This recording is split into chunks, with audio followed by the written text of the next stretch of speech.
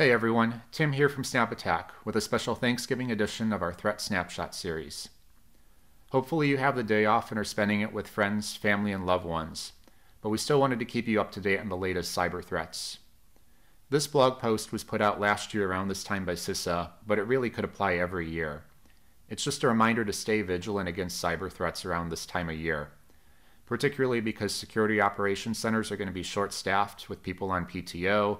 People are going to be distracted thinking about holiday plans and other things. And in particular, ransomware and a lot of other attacks are very much target of opportunity. So this is the perfect time of year for these sort of attacks to occur, and especially when people have their guard down. So just a reminder to stay vigilant. Looking at a couple examples, and what we originally wanted to feature for our threat snapshot was the Robbinhood ransomware.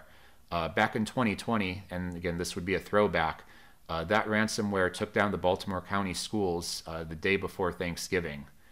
This ransomware also had a pretty notorious run affecting the city of Baltimore as well back in 2019. And while the ransomware itself was pretty small, again, less than $80,000 in Bitcoin at the time, it cost the city $18 million in recovery and cleanup services. So these ransomware attacks can be very devastating, and they're always constantly in the news. There's always new ransomware threats to defend against. And in particular, what we're going to feature today is the Hive Ransomware. So this alert was put out last week by CISA. This has been going around quite a bit in the United States and other countries. Again, they are targeting lots of different sectors, including government, communications, IT, healthcare.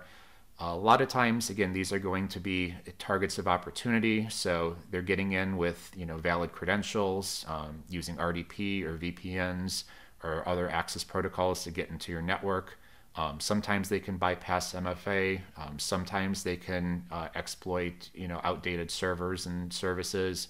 Particularly, they've used a lot of the Exchange server vulnerabilities that have been going around and that we've also talked about in some past snapshots.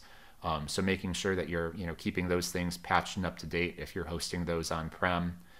Not a lot of details here in this threat intelligence about what's in the middle. Obviously, getting initial access or using a phishing attack, those are pretty well known. But how do they go from that initial access to actually deploying the ransomware isn't really described here. So really, this threat snapshot, we're going to focus more on the ransomware itself, some of its techniques, and how you could prevent that stage of the attack. So pivoting over here to Snap Attack, we've got the Hive ransomware threat. You can definitely take a look at this. I'm going to start the video and we'll talk through what's going on. You can see here it was ran one time just without any command line arguments, and you need to provide a username and password. This isn't actually for the domain or for a workstation itself. This is what credentials it's going to need for you to log in to pay your ransom and recover your files. So this is something the attacker would put in. This ransomware is pretty quick. You can see quite a bit of activity here after it started. You can see the ransomware note is already popped up, again with that username and password that we put here, redirecting you to a Tor Onion site where you could, again, pay that ransom. Quite a bit of activity happened on the host. We also have, several detection opportunities here. I'm going to pivot over to the process graph because, again, this ransomware, using a lot of those living off the land techniques, it shows really well. So we have the ransomware binary itself here. You can see the hash. This was downloaded from, VirusTotal, but you could grab it easily from other malware repositories. And there's quite a few things that it's going to do before it encrypts the files. So talked about this in other ransomware snapshots, deleting volume shadow copies with VSS admin. Again, the ransomware attackers are very much motivated to make sure you pay the ransom, so they're going to want to delete any sort of backups or file archives or any ways that they can inhibit system recovery. So this is always a pretty good indicator. There are other ways of clearing the volume shadow copies, which I think, again, they're going to do. So kind of like you have defense in depth, they have offense in depth here. So they're going to also use WMIC to delete volume shadow copies. They're going to run WB admin to delete some of the backup catalogs. They're also going to use BCD edit to inhibit recovery here. So quite a few different opportunities for detection, and again, quite a few ways that they are going to try and destroy as much as they can of that data as well as, again, this ransomware vendor in particular, they exfiltrate your data too, so it's that double extortion mechanism, which makes it particularly deadly. So again, how would I hunt for this? How would I detect it?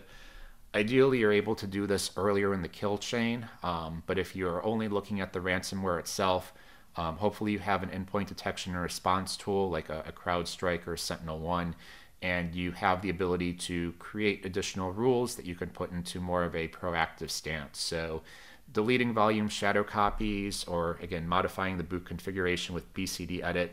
These aren't typical commands that you're going to see day to day in an operation or day to day in like an enterprise environment. So these sort of activities, if you see any process that's running them, you should be able to kill that process and stop that. So that would be an effective way to, inhibit ransomware and, stop that dead in its tracks. So we do have detections around these that you could certainly deploy to these tools.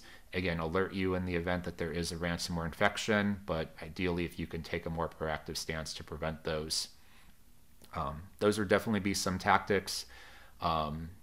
Anyways, yeah, so that's going to be our snapshot for today. Hope everyone is enjoying their Thanksgiving. Have a safe holiday, and we will see you next week with Bloodhound.